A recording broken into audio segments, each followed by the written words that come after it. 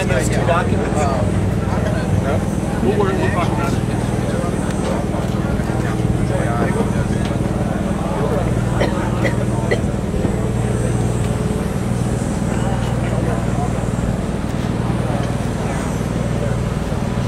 The benefit from an educational and economic benefit, educational and economic standpoint that SpaceX will bring to this region is something that many of us never dreamed of. And so for that, I personally want to thank Elon Musk for the tremendous potential that you saw in our region and for your great vision in all things in science. All right, well, I'd just like to start by thanking everyone for coming and thanking everyone who's helped make this happen.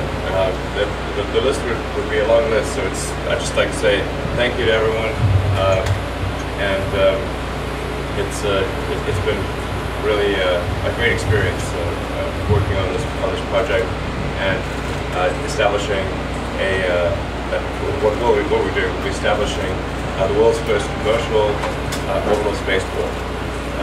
So just like there are governed spaceports, there's Cape Canaveral and Cape Kennedy and Vandenberg Air Force Base, and those have a good role to play, launching primarily government satellites and transporting astronauts to the space station, I think. There also needs to be a commercial orbital spaceport, just as we have commercial air traffic. It's a very sort of similar thing to aircraft in that sense. And we looked around for, we looked all through the country and looked at all the possibilities. And I'm really happy to say that we thought this was the best place to put it. So.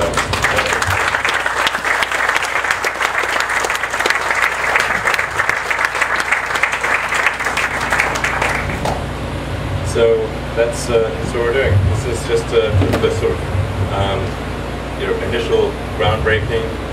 It's going to take several years to build out a spaceport because this is going to be quite a significant building endeavor. In what's near term for SpaceX, which is I guess sort of in the 3 to 4 year time frame, we expect to spend on the order of about $100 million. But in the long term, if you go out, say, 10, 20 years, it's probably in the several $100 million range. Because we're going to keep expanding the facility. There will be other companies that also locate here to support SpaceX, because you end up creating an ecosystem of companies. Once you've got some of the anchor tenant down, other companies move in to support the anchor tenant, in this case, the launch of commercial satellites. So we expect our launch rate to grow dramatically to the point where ultimately ultimately maybe thousands of launches, but in the beginning it will be at least sort of on the order of a dozen launches a year, just out of this location. And for those that know about the history of SpaceX, it's really the long-term goal is to create the technology necessary to take humanity beyond Earth, to take humanity to Mars, and establish a base on Mars. So it could very well be that the first person that departs for another planet could depart from this location.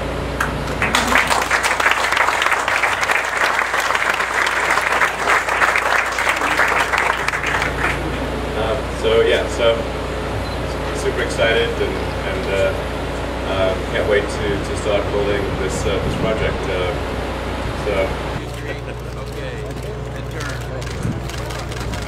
One more, please. All right. Last one. Last one. You got it,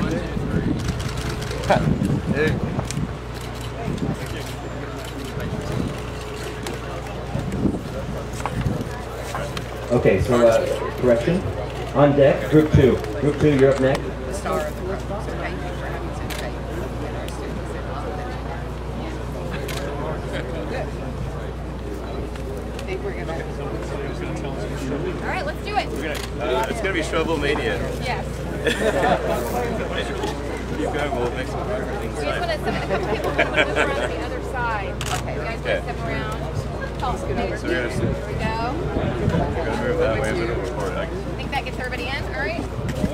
Guy? Right here.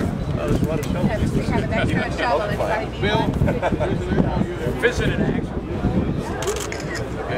On three. Looking up over here. 1, 2.